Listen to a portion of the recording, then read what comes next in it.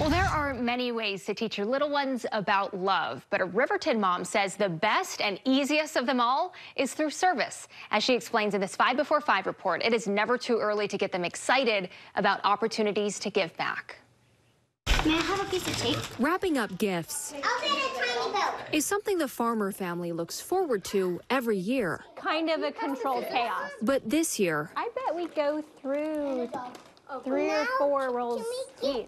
these presents Do you think he's going to like those? are going under a different tree. They are for a family whose little one just had a bone marrow transplant. Zoie Farmer and her children picked out presents for a special family in the community. They were way better at picking out presents than I ever would have been, and we had so much fun. A fun project born out of their own experience. They said that 97% of his blood was leukemic. In 2012, their son was diagnosed with cancer, and for years, through his 148 weeks of chemo, people served them. We had groceries paid for, we had Christmas presents delivered by people that we didn't know. Now they're paying it forward, doing toy drives, preparing meals for the homeless, performing at nursing homes, assembling toys for kids, just to name a few.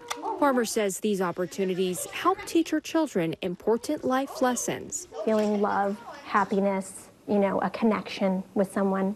You can find that in other things, but I think it's so easily found in service. She says her children may not fully understand the impact now, but they will remember how they feel. I remember feeling like I wanted to do that over and over again. Little Ava will never forget a toy drive they did years ago for kids at the hospital. I found this little girl, and she had like a pink hat on, and she was in bed, and I gave it to her. Ava says she tries to replicate the joy she felt that day by serving others, like the family receiving these presents. And I love the feeling knowing that I might have done something amazing. It's a feeling Zoie says we can all experience, encouraging families to give back with their kids in tow. Where's our tape? Something she'll continue to do with hers for years to come.